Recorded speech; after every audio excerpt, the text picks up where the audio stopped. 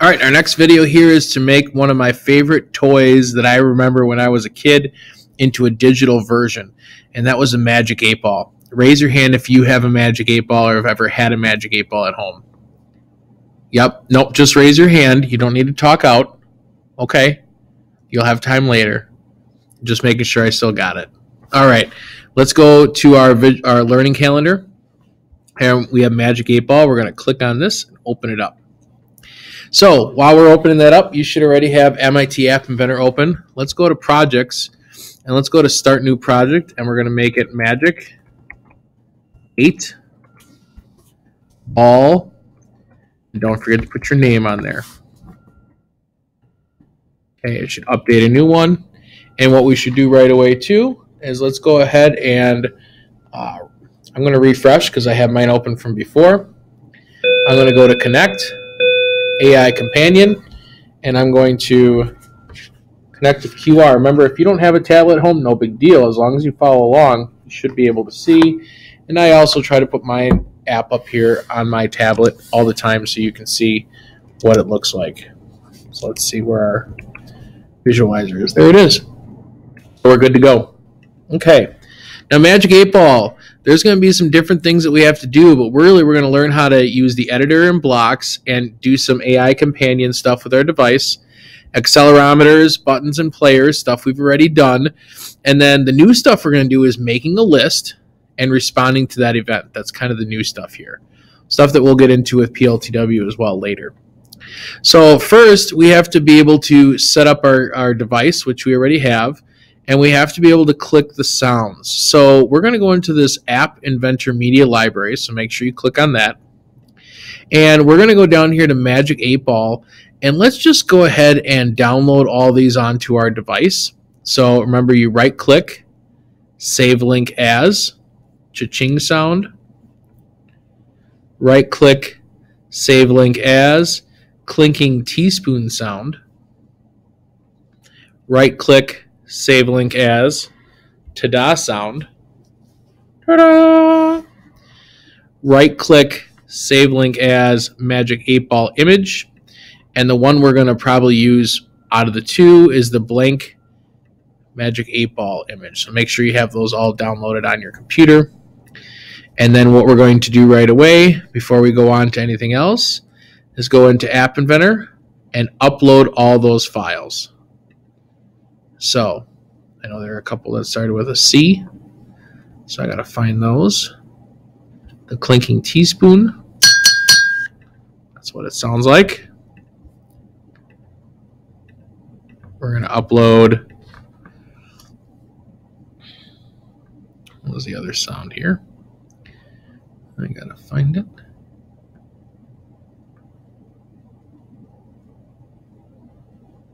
The Magic 8 Ball image. I'll upload that. Okay. Upload. There's another one there in the M's. Magic 8 Ball blank. That one we'll use for sure. Let's see, what do I have here? Looking for the ta-da one as well. Ta-da. What's it sound like? Okay, there's that one. And a missing one.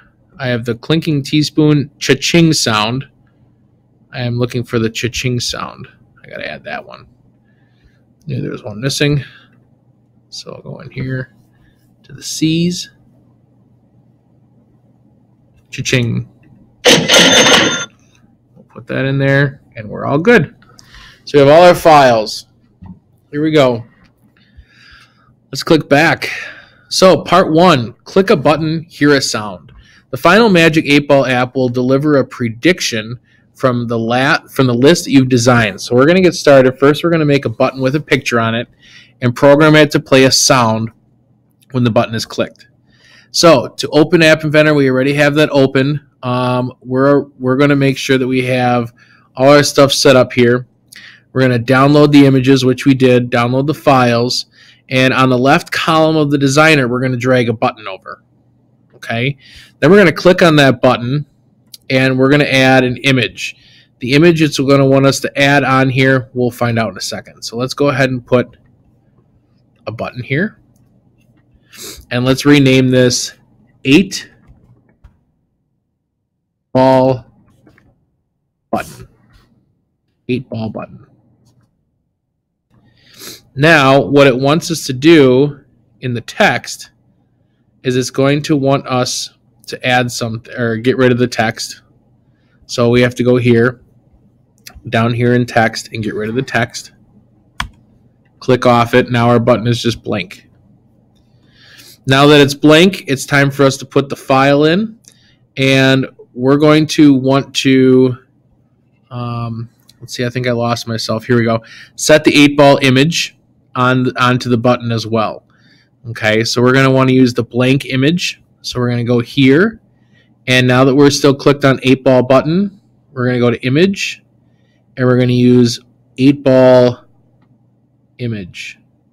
I think it's Magic 8-ball JPEG. Hit OK. Yep, that's the one we wanted. Good.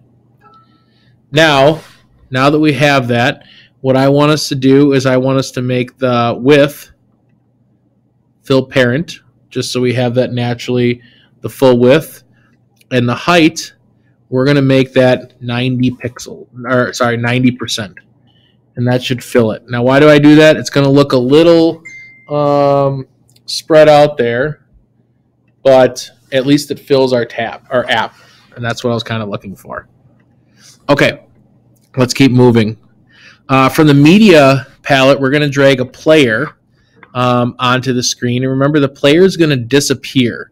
We're going to select the player so that it plays one of the sounds. So under the source link in the box, we're going to change none, and we're going to upload the file. And I think we can choose whichever sound we want. So we're going to use one of those sounds. You can pick which one you want. I'll show you which one I'm going to do. So I'm going to go to media. I'm going to drag player right on there, and now it's just gone. Nope, it's under non-visible components. And we're going to pick the source. Let's use the Tada button. I like the Tada one. You can use whatever one you want. I'm going to use Tada. I like it. Great. Now, it's time for us to go into the blocks. So let's go up to App Inventor. Let's open blocks. There's our blank canvas. How beautiful. You're going to tell your app how to behave when we have the button clicked. So this is actually very simple in the App Inventor code because the programming is going to be just 2 blocks. Once the block editor is open, there's several options for running it in the palette and the drawers. So what we're going to do is we're going to go to screens. We're going to pick that button. We called it 8-ball button or something like that. We're going to grab the dot click, and then we're going to drag the player 1.play inside of it. So 8-ball button, when you click it, it's going to play a sound, and we want it to be able to start when we play that sound. So that's real simple, isn't it? Real easy coding. It should look like this, which ours does. So we're going to test it. Let's see how it works. Perfect. So when we click on the 8-ball, it says Tada. Nice and simple. All right, so now we're on to part 2. We're going to click the button. We're going to get a prediction, and we're going to hear a different sound.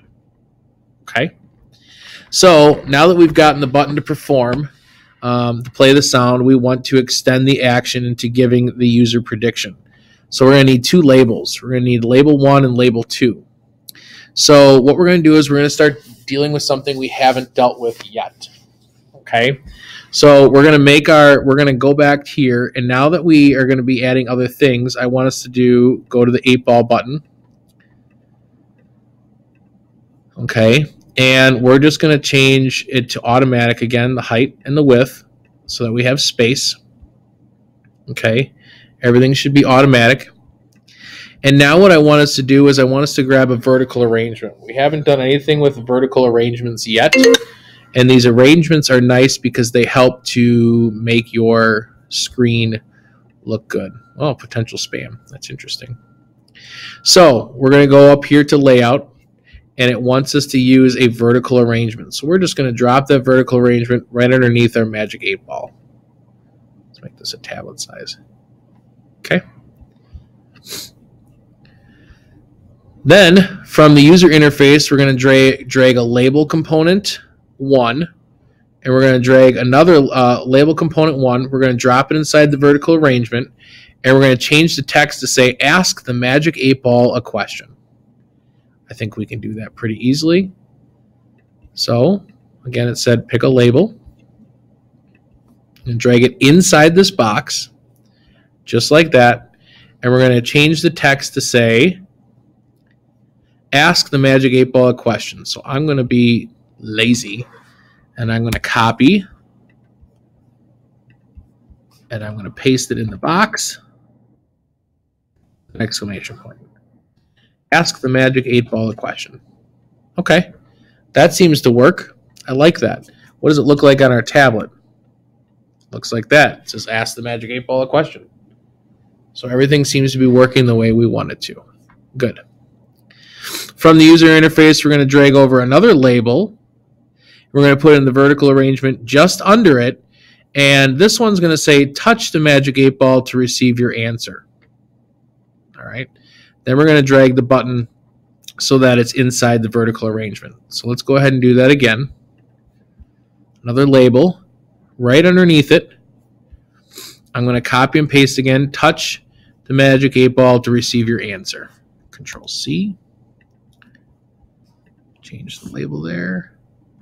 Control V. And now I just realized I think we're using the wrong Magic 8 button.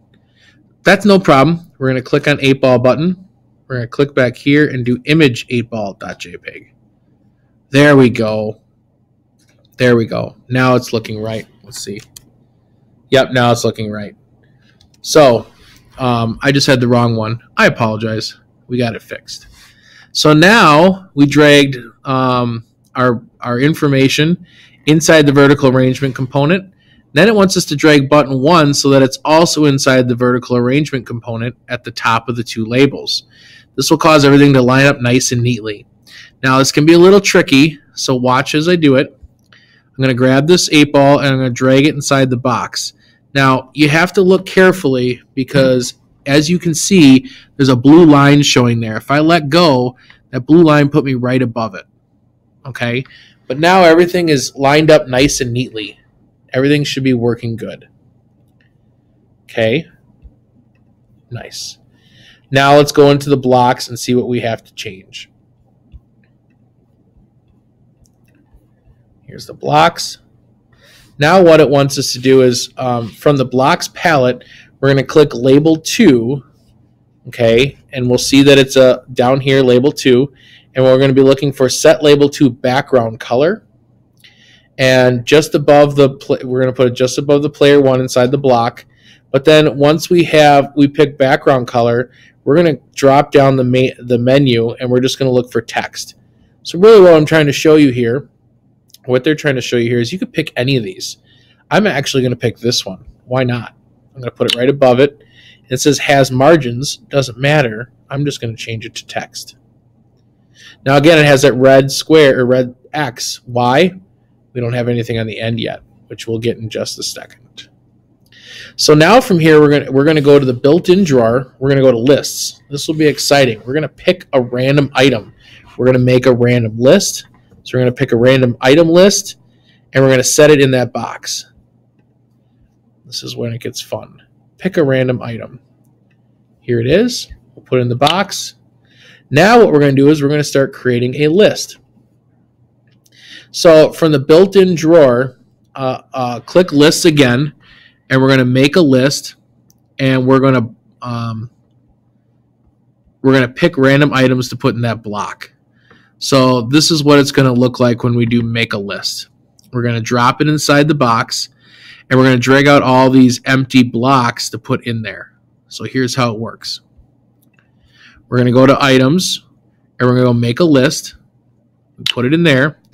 And then from here, we're going to take the text box, and we're going to put it in here. This is called index 1. The reason why it's index 1, it's the first one. Do you know what the next one is called?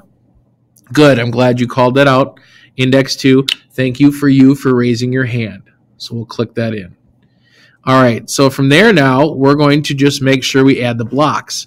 So this is just a list that we're going to create, and we have index 1, 2, 3, 4, 5, 6, 7, 8. Well, if we look here, we only have 2 indexes. How do we add more? Click on the gear and drag an item here. So that's 3, 4, 5, 6, go away, 7, and I'll just slide this one right in here, 8. Now as far as these, we can Control C and Control V, click it in there, click it in there, click it in there, click it in there. If you want to pause the video and come back after you've done this, you can. All right, now you're going to go to the Magic 8 Ball, and this is where you can copy or follow along with me. We're going to put all these things in our blocks. So index 1 is going to be it is certain. Again, you can pause the video and then fast forward to when we're done with this if you want. First one is going to say it is certain. That is one choice. Okay, index 2 is going to say without a doubt. Okay, the third one will say as I see it, yes. As I see it, yes. Next one, ask again later. I hate that one. Later. Next one will say reply hazy, try again. That's another lazy one.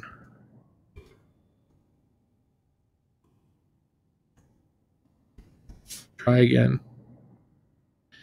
Don't count on it.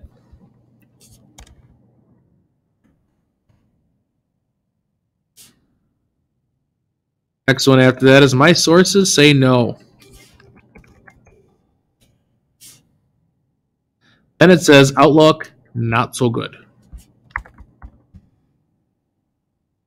Now, if you want to add more, you know how. You can always go to this link on our directions to get more information of all these different phrases you can say down here.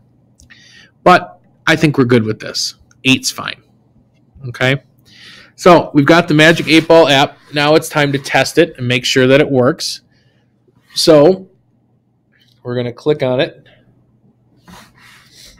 And if it says, as the directions say, ask the Magic 8 Ball a question, click on it. It made a ta-da sound, and what does it say down here? Ask again later. Ask again later. My sources say no. So they're random. They're going to pop up different ones, without a doubt. Okay? If we don't like that sound, oh, I can't stand that ta-da sound, I can go in here again, remember, and go to the player, and I can change it to the cha-ching sound, just like that. And now I can test it. Outlook, not so good. That's like I'm opening up my wallet. Again, ask later. It's making the sound. Okay, cool. So now we're on to part 3. We're going to shake the phone and get a prediction, and then we're going to hear a sound. So even though we have it working right, there's a way to make it even more fun. We're going to use an accelerometer component to make the phone respond to shaking instead of responding to the click. We can shake our devices. This will make the app much more like a real 8 Ball. If you've ever used the 8 Ball, you shake it, something in this watery bubble finally comes up, and it's never what you're hoping it's going to be. So in the designer part, let's go to sensors and drag an accelerometer. So I'm in designers, go to sensors, and I'm going to drag an accelerometer onto the screen. Again, it shows up at the bottom because it's a non-visible component. Okay. Now in the blocks, we're going to go to the palette and we're going to grab the accelerometer when shaking. Blocks, accelerometer when shaking. We'll just drop that one right under here. We can move this up. There we go. Now, disconnect all the blocks from inside when button 1 dot click and move them to inside the accelerometer. We can move the whole thing. I'll show you how. So we can take all this stuff inside here, and as long as we click on it and drag, it's going to go out here. So basically what we did is we got rid of the 8 Ball. Now, when I click, nothing happens. Okay? If you're like, but I really want that to still happen, we can click on these pieces and we can still have it show up in there. Remember, you have to have these things in the right order. And we can call it to play here. Now, we're going to be adding some other things here in a second. Let's say we want to have a different sound when we're going to do the accelerometer part. We can add a different player as well. So let's do that. Let's go to media. Let's add a second player.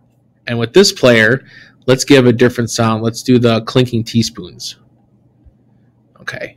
So we can do that with the accelerometer. It'll play a different sound. Clinking teaspoons. All right. So now we have two different things. So what we're going to do with this one too is we can set it up to have the different Magic 8 Ball as well. So we're going to have two different Magic 8 Balls for this. Okay, accelerometer shaking. You could do two different things. But to keep it simple, we're just going to we'll just stick with what the directions are here. We'll just delete this. But keep that there in case you want to move it around. So now let's test it. Let's see what happens when we shake it. So when I shake it, it made a different sound, and it says it is certain. Without a doubt.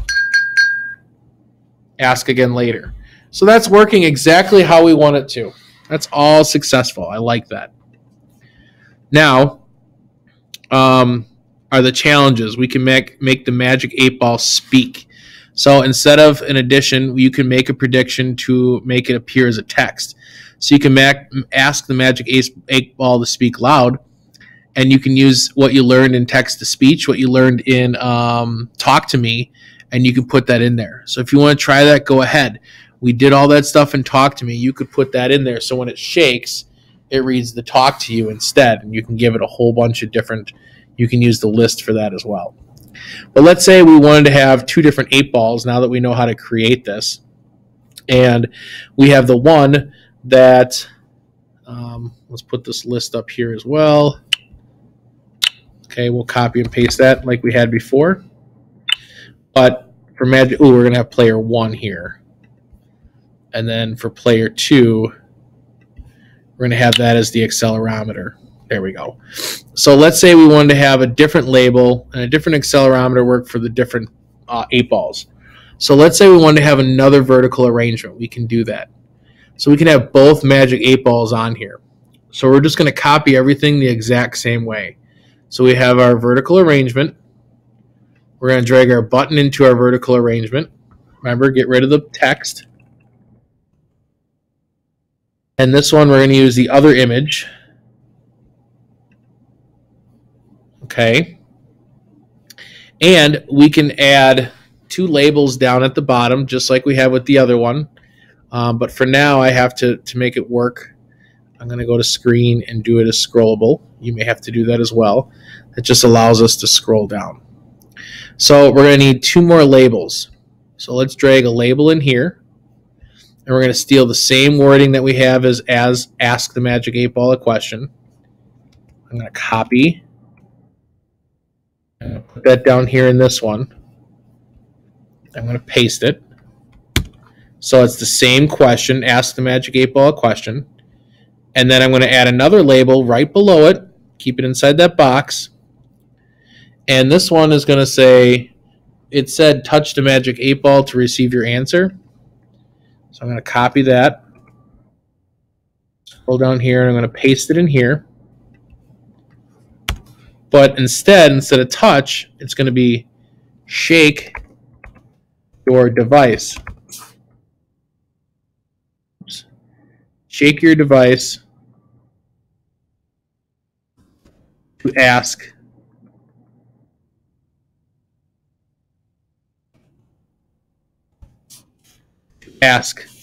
the Magic 8 Ball. Or sorry, shake your device